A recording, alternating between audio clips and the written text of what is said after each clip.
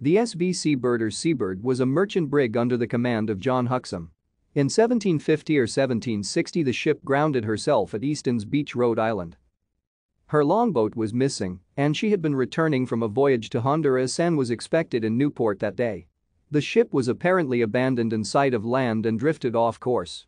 The only living things found on the ship were a dog and a cat. 1 week after the Seabird arrived, it vanished, and like its crew the Seabird was never seen again.